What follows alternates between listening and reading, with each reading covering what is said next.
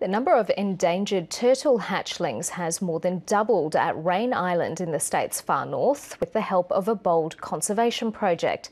It's the world's most important nesting site for green turtles, but the species has to contend with rising sea levels and overcrowding to survive. Sexton-McGrath was given exclusive access to the remote island. A rare first-hand glimpse of a late-night arrival.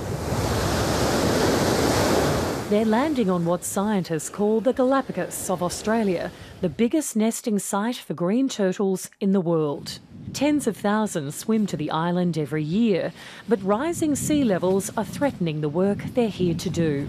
Even though she's doing all this fantastic effort, laying a clutch of 100 eggs, they'll probably be flooded on the next high tide and they won't develop.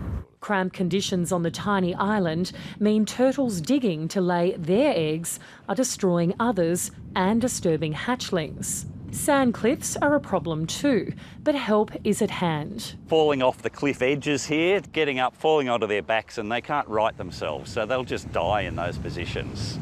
So fencing along the top of those cliffs has stopped them accessing them.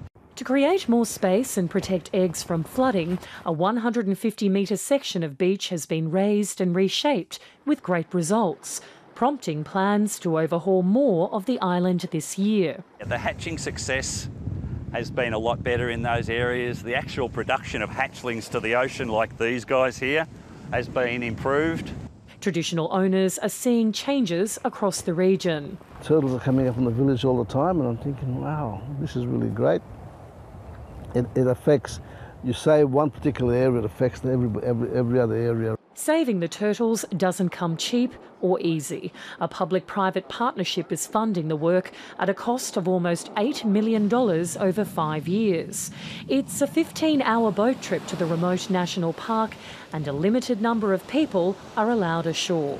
This turtle will lay thousands of eggs over her lifetime, but only 1 in every 1,000 will actually make it to this stage of maturity. This is actually a last bastion of hope, and we're in a position to actually give some resilience to the turtle population, the green turtles from here. Laying the groundwork to protect a precious species. Sexton-McGrath, ABC News, Raine Island.